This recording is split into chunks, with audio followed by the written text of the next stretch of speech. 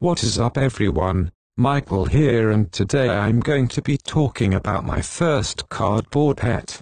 So, you all know the cardboard gang, which consists of Vince, Frank, Ghost, Timmy, Sad Timmy, Simon, Sam, Mini Michael, Michael if he is still out there, and myself Michael. And all these members are great and all, but we are all cardboard people.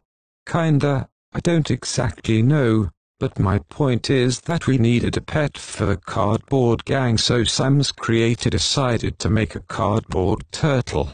After a lot of consideration, we decided to name him Michelangelo because he is a turtle and that is one of the Teenage Mutant Ninja Turtles, and his name sounds like my name Michael. Our second choice was Crush because that was the name of the turtle in Finding Nemo in one of the soda caps that make up his shell. Speaking of its shell, it is covered in an assortment of bottle caps including IBC cream soda, Arizona iced tea, clearly Canadian, and various plastic water bottle caps. As for his body, it is made of cardboard and painted green.